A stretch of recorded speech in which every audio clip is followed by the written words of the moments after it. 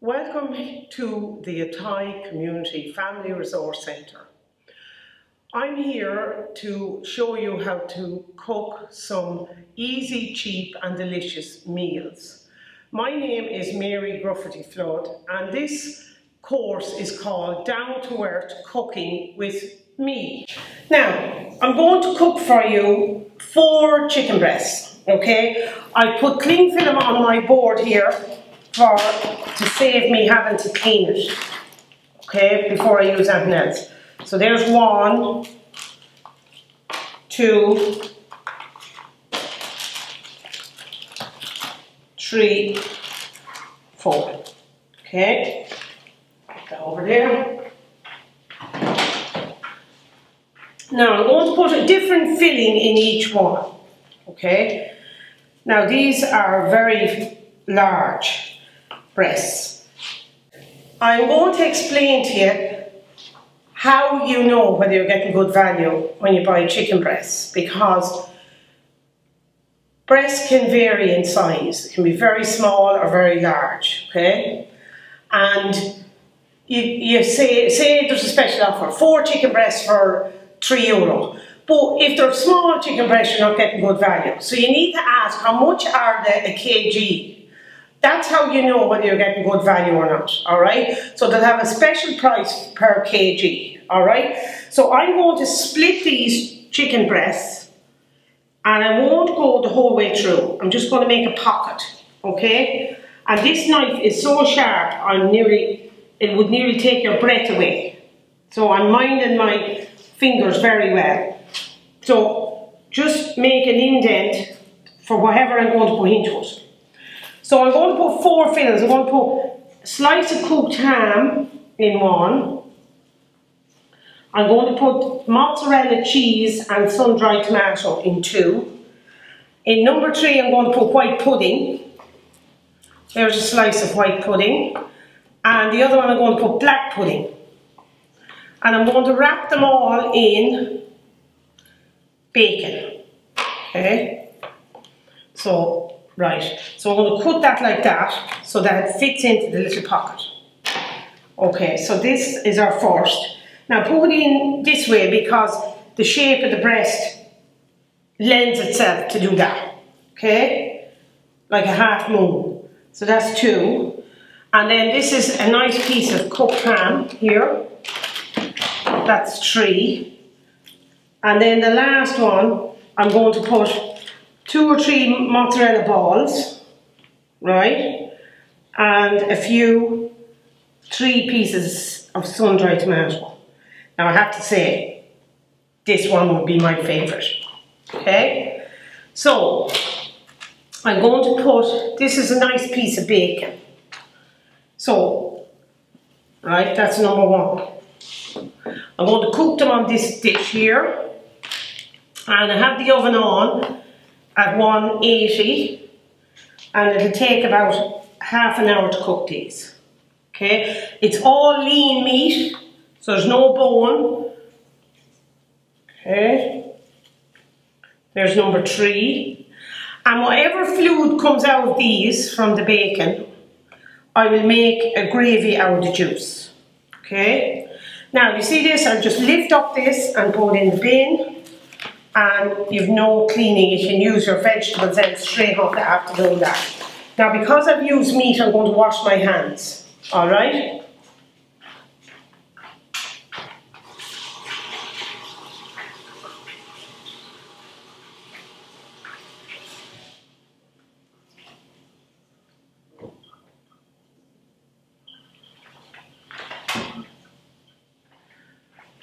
Now, I have not got tin foil with me today, so what I'm going to do is I'm going to take the butter and wrap it up in the cling film in a piece. Okay, and I'm going to use the butter paper to go on top so that it doesn't burn when it's being cooked. See the way that covers up nicely. Okay, so you can use stuff you have in your home. You don't have to be going out and buying the certain thing. Okay, so that'll take about 30 minutes to cook. Alright, I'll pop it in the oven.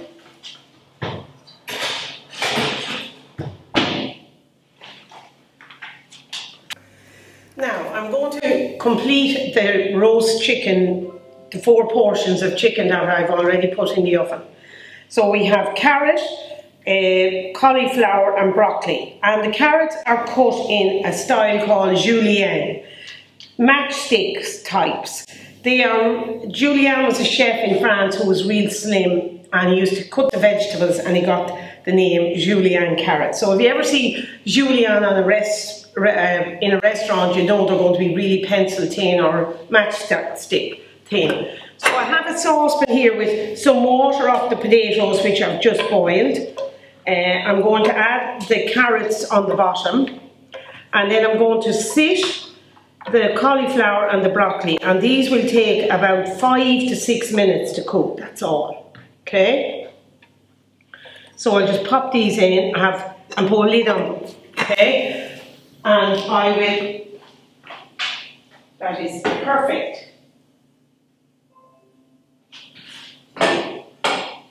Now, these are my potatoes, which I've cooked. And I have the thyme, I'll take out the thyme. Now there's a small amount of fluid, so I'm going to strain off that fluid off those. This is going to make the gravy for the chicken, okay? So I'm going to season this with a little bit of salt and pepper, okay? And I can put a little knob of butter, I see it here. Right, so there's our potato. Now we're going to mash these. We can find a masher. Have a masher. Okay, so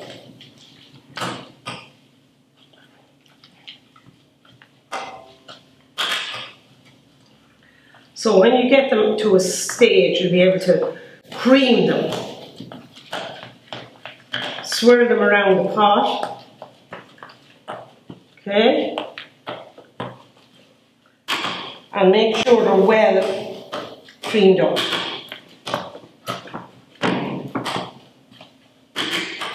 So that looks really good. Now, next thing I'm going to do is I'm going to take out the chicken out of the oven, and I'm going to pour the fluid into this saucepan to make the gravy, okay? Bring it over to the pot.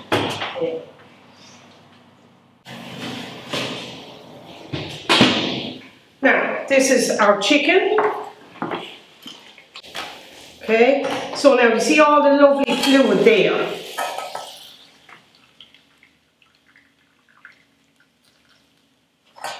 Now I'm going to just sit the chicken here on that. And here I have gravy granules from Aldi again. So for that amount of fluid, I'm going to put 2 teaspoons. It can be gravy. You could mix soy sauce and corn flour. That will do as a thickener as well. Okay, and I've just put a small drop of cold water in that, just to blend it. And then I'll transfer it to the hot fluid, and I will bring it to the boil, and that's all you need to do, just rinse out the cup. So I'm just going to heat this now, and the vegetables should be cooked then, okay? Yeah, they're boiling, and I'm just going to thicken the gravy. So just stir it till the heat builds up. Takes about 4 or 5 minutes. And there's the veg boiling. Takes very little time when they're all the same thickness. Okay?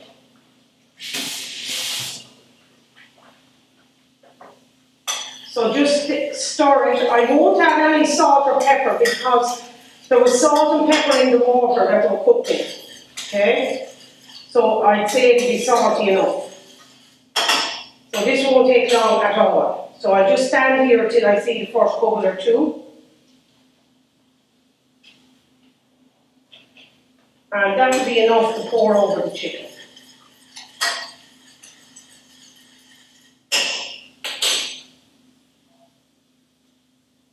Great little cooker. So there's, I just checked cauliflower and broccoli. Okay? And again, this is very cheap dinner. Carrots are nearly cooked. Okay? This dinner is probably about €7 or €8 for 4 people, which is very economical. So it's well worth doing, and you could stuff the chicken in advance and have it in the fridge and just take it out and pop it in the oven. And it's well worth doing in advance. Okay? Now you could also make stuffing, ordinary stuffing bread, sausage meat stuffing, whatever you feel like eating as regards to stuffing will be acceptable. Okay? You could put onion in it, anything like that. So I'm going to swap rings here because this one is quicker than the other. So it has to bring it to the boil because that will cook out. It's just ready.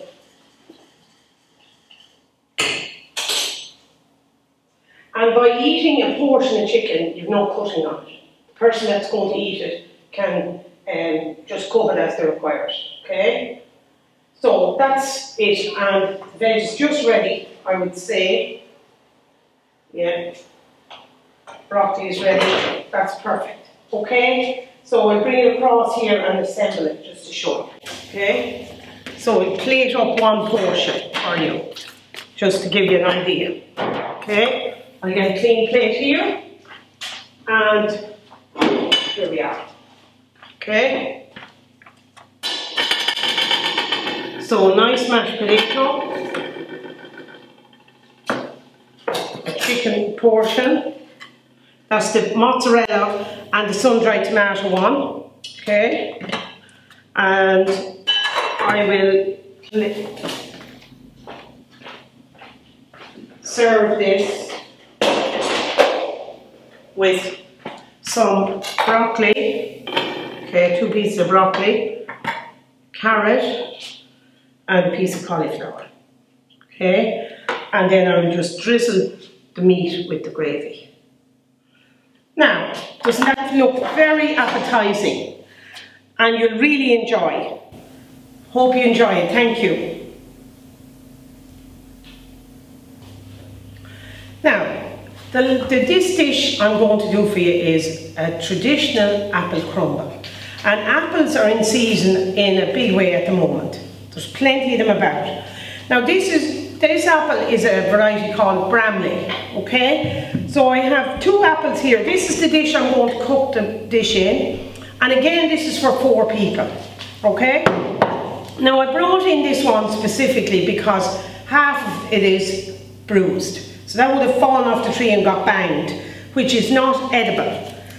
But I'm brought in to show you that there could be a bit on it that is usable, which there is. Okay? So don't just dump it if there's a small bit of a bruise on it. It's all usable. Okay? We have to try and utilise everything we have. Okay? So that's a small piece. I know I didn't get too much of it, but it was worth doing it, in my opinion, because we waste far too much food for my liking. Okay? Now, peel an apple really thinly. You can use a potato peeler if you wish, but nice and thinly. And keep going around, follow the apple the whole way around, okay? So there's one fine big apple, right? This is my dish. And I'm going to grate the apple here. Go here. Now this is, if you're in a hurry, you could stew them, you could slice them, but I'm going to grate them. Okay? So there's, I'm going to layer the base of this dish, and this is the one that I sliced up. I had the bruise on it. See how thinly I'm cutting this? Just to show you a variety of ways of doing it. So I always keep this in the fridge, the apples. Or what I do at this time of the year is I slice them and I pour a little dusting of sugar on them and put them in the freezer about the quantity you'd need for an apple tart. And oh, it's so handy during the winter then. and you're using up the fruit at the minute. And we keep hens, and the hens eat the peels. So nothing gets wasted, okay? So there's our layer of apple, okay? Now I'm going to flavour it with cinnamon. Decent coating of cinnamon. So that's our basis. Now I'm not going to put too much sugar in it because I'm going to make a topping that has sugar in it. Now this happens to be brown sugar. It can be any type of sugar you want, okay? So there's as much as the sugar as I'm putting in it, handful, okay? Now, I'm going to put this in my waste bag here for the chunks, okay? Now, so there's our apple, and this is the bowl I'm going to make the crumble in, okay? So we're going to start off with a handful of porridge, okay? 2 handfuls of plain flour, okay? And 1 good big handful of flaked almonds. Now that does 2 things. That gives real nuttiness to it, okay? And then this is where I'm going to put sugar in, okay? About that much. And the brown sugar is lovely on top, okay? So that's the mixture, okay? And then to that, I'm going to grate some butter. Now I could rub the butter into it, but grating it saves your arm and it goes through a lot quicker, okay? So I'm going to just rub this in, and you just need enough that every piece of flour that you can feel the butter in it.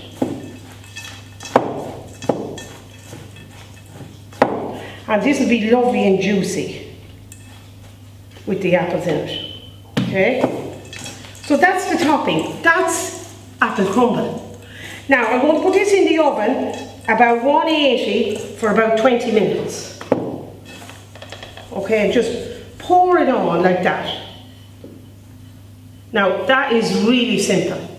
And if you had vanilla ice cream out of Lidl or Aldi, or custard will go beautifully with this. Okay, so now we'll pop it in the oven.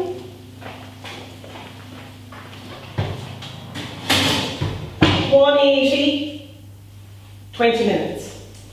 Right, okay, thank you. I'm going to take out the apple crumble. It's been in for about 25 minutes, so it should be ready. It certainly smells very nice. Oh yeah, lovely and golden. The almonds are nicely toasted. Vanilla ice cream or homemade custard. Delicious. And now, this is the end of this session. Down to earth cooking with me. I hope that you have got some tips and that you will make good use of them. And I have really enjoyed myself. And if you send in a good response, they might bring me back for another one. Thank you. Bye bye.